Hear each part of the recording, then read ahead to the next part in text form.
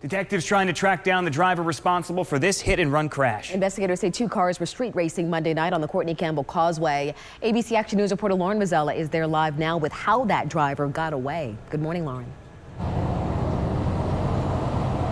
Good morning. And the Courtney Campbell Causeway is one of the most notorious places in the Bay Area for street racing crashes. Now, on Monday night, a man was making a right out of his apartment complex. He says that the intersection over at Rocky Point was clear of traffic, and then he made a turn, and seconds later, this is what happened.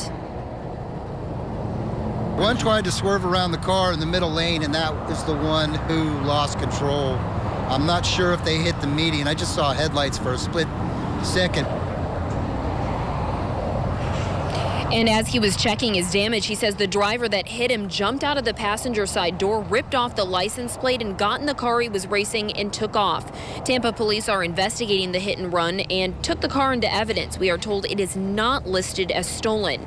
And detectives are now trying to track down the owner. If you do have any information, make sure to contact Tampa police.